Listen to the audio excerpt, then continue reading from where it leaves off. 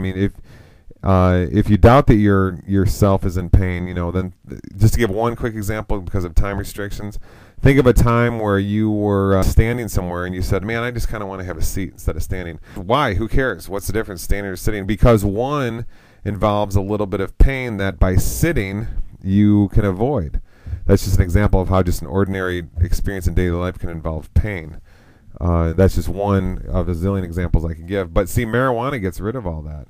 Go find yourself in a situation where you're doing something that kind of involves some pain, like walking up a steep hill or shoveling dog poop or something like that, and do it without cannabis and then do it with. I'm sure a lot of you have experienced this. You see that in the pre-cannabis consciousness, your mental state involves kind of an inner pain of some sort. But when cannabis is introduced, man, it's gone. The inner pain is gone. It's almost, to put it in a philosophical way, it's almost an Epicurean situation. Epicurus was an ancient Greek philosopher who was called a hedonist. He developed the philosophy of hedonism, which has changed a little bit through the centuries. What he didn't mean something like pornography or something like that, which people usually refer to the word hedonism to describe. But what he meant by hedonism is the pursuit of pure pleasure, where pure pleasure was specifically defined as the removal of inner pain, okay, and where you have deep inner joy that replaces it. Well, if that's the case, then cannabis is an Epicurean, hedonistic, philosophical plant, which is simply, for humanity, is a miracle. Okay, I mean, it's really I guess we can say that cannabis is really the most valuable item on planet Earth in a philosophical sense. And Buddhists would probably agree too, because the whole religion of Buddhism is based on trying to remove that deep inner pain, which usually people don't even notice because they're not looking in at themselves to notice that it's there. Usually, instead, they're just sort of affected by it and controlled by it without knowing it's there. Sort of like a dog that's getting stung in the butt and doesn't know what's going on. It's jumping around, ouch, ouch, ouch, and doesn't know what's going on. That's kind of what humans are like. So, in a Buddhistic sense and an Epicurean sense, marijuana is the most valuable thing to humans on planet Earth. It removes inner tension. All right. Okay, let's get to a big issue. Let's go right to the brain damage issue. Everybody, all the old people you talk to, oh, cannabis, it's going to fry your brain. Remember that stupid commercial with that dumb, grumpy old guy back in the 1980s and 90s that have the pan sitting there saying, "See this?" And they say, "This is your brain." Then he put an egg in it and say, "This is your brain on drugs." Of course, he's using this term drugs to refer to anything from, well, apparently he's not considering alcohol or nicotine maybe, but anything from heroin to cocaine. You probably throw marijuana in there as if these things all act the same. So, but of course the public follow along with that stupid commercial as if it's precise in any way. But here's what it says in 161.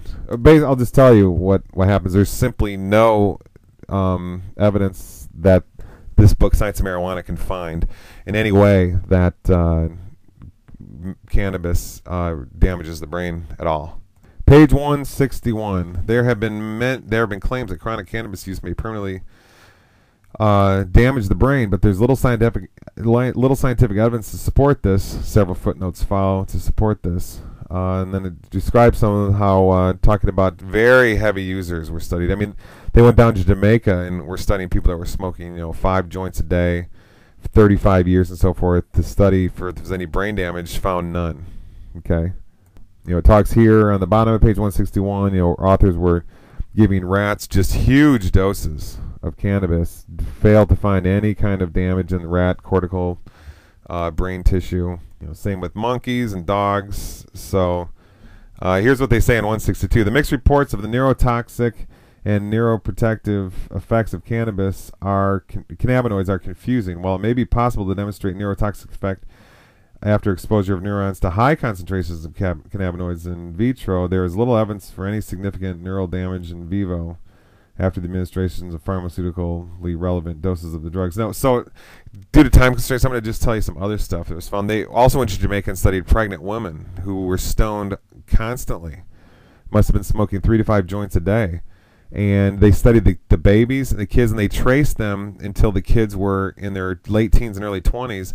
And everything appeared perfectly normal except for one side effect. And guess what the side effect was? The children of these mothers appeared to be more calm than other people.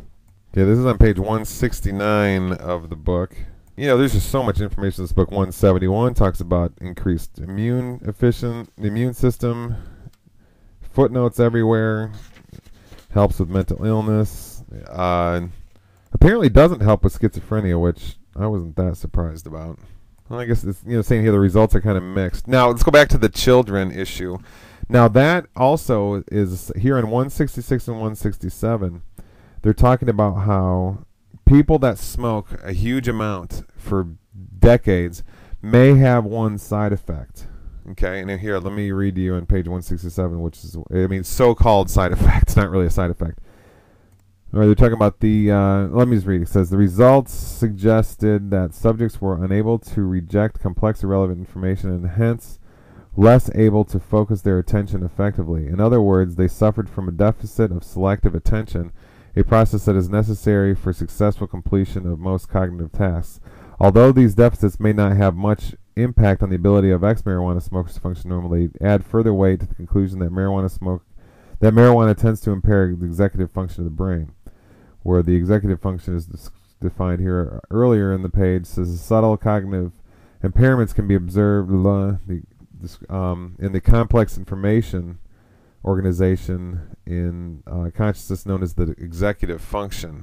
I think that's very vague information, but I think what I interpret that as is the marijuana smokers are just more at peace. They're less concerned with the world. It's almost a spiritual, you know how the religions talk about the world as being less important than the domain of spirit. Jesus saying don't collect what moth corrodes and rust destroys, and the Buddha was a homeless wanderer for most of his life, from what I've heard, according to the legends of the Buddha. So it just seems to be that marijuana spiritualizes a person and makes one less interested in the industrial civilization that we live in. And people may interpret this as mental illness, but it's probably really just better interpreted as spiritual fulfillment. Anyway, everybody, I gotta go. This show is running overdue. Okay, take care. Bye.